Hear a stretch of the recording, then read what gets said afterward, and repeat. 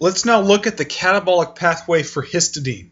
So I have histidine that's drawn here on the left side of the screen, and histidine is initially going to get catabolized by an enzyme that exists both in the liver and the epidermis, and it's called histidine ammonia lyase. And you will see in a few minutes why I mentioned that it's expressed in the epidermis. And to understand this enzyme, let's first look at histidine structure. Number one, we have to note the R group of histidine, and note that the R group is this imidazole ring. And one thing about the imidazole ring that's different from other aromatic rings is that it really is not that difficult to cleave apart this aromatic ring. It's not going to be near as difficult as it was with the tyrosine, phenylalanine, and tryptophan rings. Okay? Recall that those rings require dioxygenases in order to open. This ring is not going to take anywhere near that kind of energy that we got from the reactiveness of oxygen to open up the ring. It's a lot easier to do it here. In fact, to open up the ring, it only requires 3 enzymes. Okay, and the committed step is catalyzed by histidine ammonia lyase. And in the process, what we're going to do is we're going to cleave off ammonia, and specifically the ammonia is of course going to come from the alpha amine. So that's the ammonia that's going to be lost by this enzyme. And if you need to see the mechanism of this enzyme, we have that in a video. And it's actually a very interesting mechanism because it's going to use a special coenzyme called a methylidine imidazolone cofactor. And the methylidine imidazolone is actually a post-translational modification of this enzyme. And so that means that, of course, it has to be regenerated after the cycle of this enzyme, and it is. But the methylidine imidazolone cofactor is actually just a post-translational modification of histidine ammonia lyase, and it's required for the catalysis. And it's also worth mentioning that although we know about this enzyme and its activity, the human histidine ammonia lyase has not been extracted or purified. So this is still something that's an active area of research, but we do know that it exists. And it's going to cleave off ammonia and give us something called urocanate. Now the reason I said that this is expressed in the epidermis is because urocanate actually plays an important role. Notice that with urocanate, it has a whole bunch of conjugated double bonds, right? It has this aromatic imidazole ring, right? But it also has this trans double bond right here. Right? And so the conjugation of the double bond is such that it can absorb light in the ultraviolet range. And so part of the reason why the skin expresses this enzyme is because the light can be absorbed by urocanate. Of course, it destroys urocanate in the process, but it protects the underlying tissue from damage from ultraviolet light.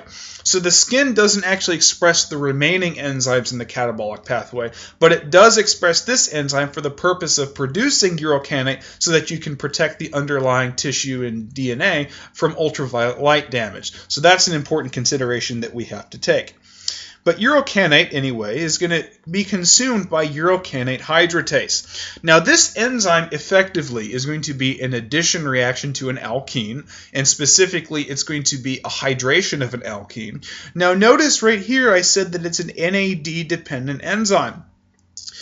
We also have a mechanism video with the mechanism of this enzyme, and what I want to mention is that even though it's NAD dependent, we're not going to get a net NADH out of it. In fact, nowhere in the mechanism are we going to get an NADH. So we're just going to use NAD in the mechanism and then regenerate the resting state of NAD.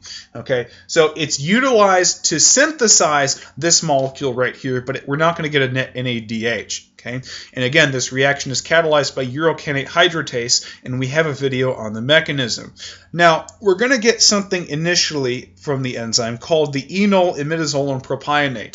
And the enol imidazole propionate is the thing that's shown right here. The enol imidazolone propionate, but it's quickly going to tautomerize and spontaneously. And it's pretty handy that it's tautomerizes because we're going to have a serine hydrolase activity that's going to cleave open the ring. And the serine hydrolase is imidazolone propionase. It's imidazolone propionase, and it's a serine hydrolase that's specifically going to target this carbon right here for nucleophilic attack. And it's going to do the nucleophilic acyl substitution on that carbon. So one of the handy things about having the enol imidazolone propionate tautomerize into the carbonyl version is because, remember, with enols you can't do a nucleophilic acyl substitution on those. It's impossible. It requires a carbonyl in order to do a nucleophilic acyl substitution. So it's pretty handy that the equilibrium favors the carbonyl version of imidazolone propionate. And then imidazolone propionase is going to catalyze the cleavage of the ring, or the imidazole-like ring, using water, and it's going to give something called 4-aminoglutamate. And the reason it's called 4-aminoglutamate is because right here we have a 4-amino group. And you can clearly see that the rest of the molecule is just glutamate. Right? The rest of this is just glutamate, so we call it 4-aminoglutamate. And to be absolutely specific, we can say N-4-aminoglutamate. Okay? And the rest of the catabolism of this is really going to be an exercise in tetrahydrofolate metabolism. Okay, so I would recommend that you go watch the video on tetrahydrofolate metabolism, and really it's a biosynthetic reaction scheme. But N-4-aminoglutamate is going to react with glutamate 4-aminotransferase. And notice here we're putting in a tetrahydrofolate. Okay, we're putting in a tetrahydrofolate, and what's going to happen is the 4-amino group on 4-aminoglutamate is going to get transferred onto the tetrahydrofolate. And so if we were going to look at the tetrahydrofolate group, the tetrahydrofolate group is just all this business right here. This is the well, you get the point. That's the tetrahydrofolate group. Of course, it includes that hydrogen. And the thing I circled in orange, that's the 4-amino group. And so the 4-amino group just gets attached to this nitrogen right here. Okay? And so what that generates is 4-amino tetrahydrofolate. And that gets shunted into tetrahydrofolate metabolism. Specifically, you'll have to look at the tetrahydrofolate biosynthesis reaction scheme video. And certainly, I would recommend doing that. Now, of course, we're going to get glutamate in the process. Okay, so we get glutamate. Now the glutamate that we get is going to get degraded into alpha-ketoglutarate, and it's going to get degraded by glutamate dehydrogenase. So this is glutamate dehydrogenase. And if you remember the reaction of glutamate dehydrogenase, recall that it required either NAD or NADP, right? It performed the dehydrogenation to generate a Schiff base, right? And then there was a subsequent hydrolysis that yielded, right? It cleaved off ammonia, right? Cleaved off ammonia, but we also got alpha-ketoglutarate. So that's our final product. Our final product of histidine catabolism is going to be alpha-ketoglutarate.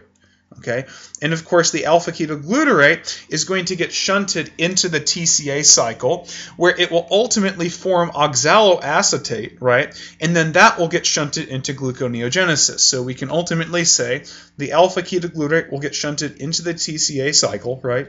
Where it will form oxaloacetate, and then that will get shunted into gluconeogenesis to form glucose. So we would say that histidine is a glucogenic amino acid. It's glucogenic, right? And it's glucogenic because it can get ultimately degraded into products that can be shunted into oxaloacetate synthesis, which can then get shunted into gluconeogenesis to form glucose. That's why it's glucogenic. So I hope this video gave you a little bit of intuition on histidine catabolism. Certainly go back and watch the video on the mechanism of urocanate hydratase and histidine ammonia lyase. But the really interesting biosynthesis, and we found that the imidazole ring really isn't as stable as the phenol, the benzene, and the indole ring. See you soon.